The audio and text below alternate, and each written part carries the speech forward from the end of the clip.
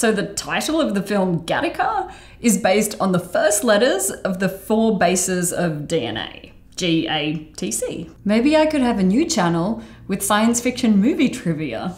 Hey everyone, it's Vanessa, and this week I wanted to talk about the video that came out last week called Mutant Menu. If you haven't seen it, please click here, go and watch. This will make a lot more sense after you've seen it. I'm super excited to finally have released Mutant Menu because I've been working on it kind of in the background like a little mouse for about a year now, and I was kind of nervous to release it as well because it's pretty different to anything that I've done before, and it's long. It goes for 37 minutes. And you guys had so many lovely things to say about both the documentary and the subject matter, so I wanted to take this opportunity to do a Q&A or a comment response video, which I also haven't done before, so there's lots of new beginnings for us right now. Kyle Chamberlain says, absolutely we should design our DNA, not exceeding the limits of what we know, of course. Research first, application later. And a lot of people in the comments took that view. Let's just do the science that we can and worry about the repercussions after.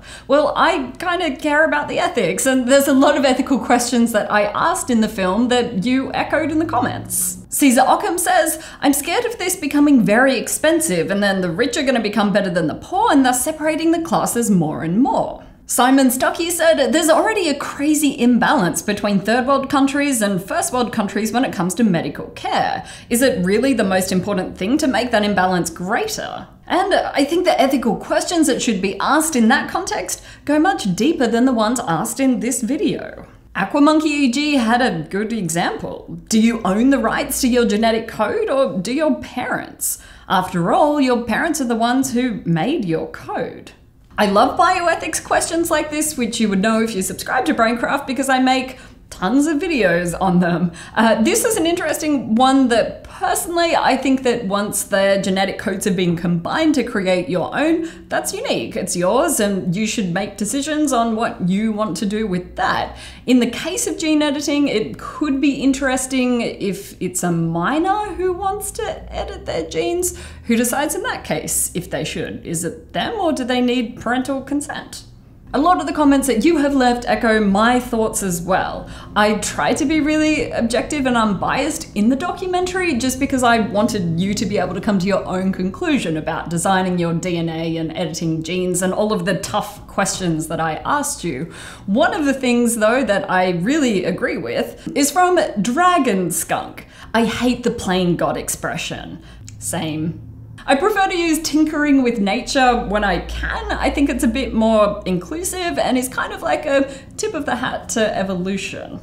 I love the quote from the guy at 1025. Science fiction is now becoming science fact. I mean, the things that really seemed either unimaginable to the unimaginative is now routine, and they forgot that it used to be unimaginable. Same. It particularly blows my mind every time I listen to it. The fact that science fiction has now become science fact, I love it.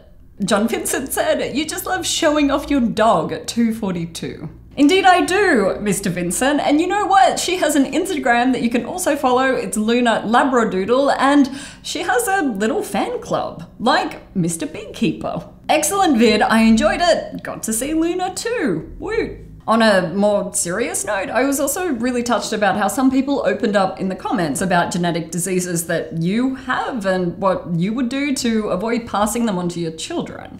Many people commented things like, I have 3 different genetic diseases and there's an incredibly high chance my children will have at least one of them. I'd do anything to keep that from happening. I would love not to pass it on to my kids so they can be normal.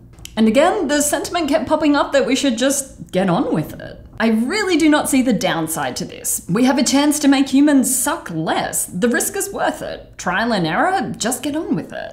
But there was definitely some balance in what you had to say. If everyone was perfect, the world would become a very, very boring place. We would eventually start finding flaws in other things just to have something to do. And just this point was echoed by my friend Molly in the diner sequences.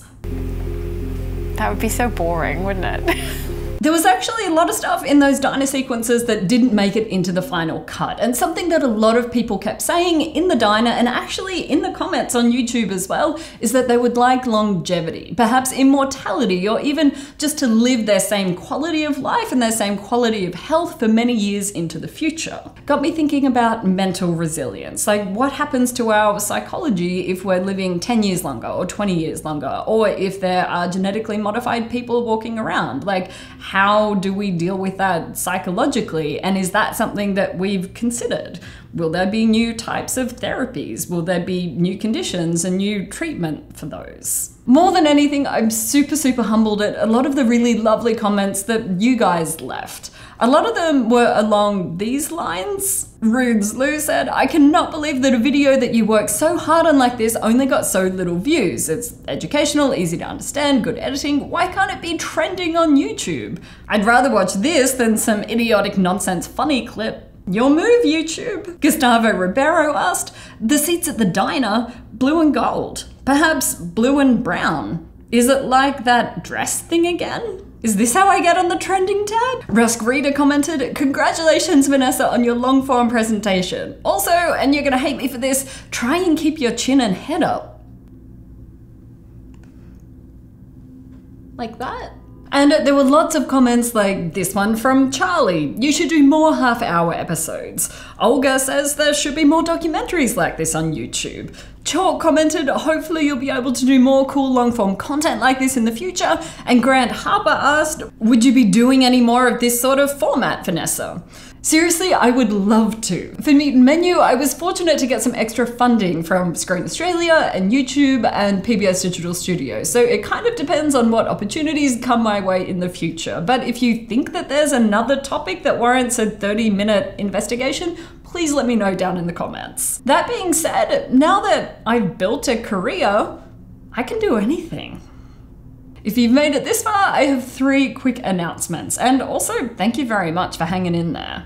The first one is that I'm in Ellie Awesome's latest video. It's part of her Show Me Your Food series, and you can check it out here. The second is that PBS Digital Studio have a news show now. It's a brand new series called Above the Noise. You can check it out here. There's an episode that I really love on cognitive bias, and it's brought to you by PBS Digital Studios, but also KQED, who produce Deep Look as well. So you know it's gonna be good. The third thing is, now Mutant Menu has been released, I have a bit more time to plan my usual episodes, and I would love to know what you guys want to see. If you have any questions you've been wondering, or any things that you think would be cool on BrainCraft, please leave a comment down below, and I'll be sure to take some episode suggestions for the weeks, months, years to come.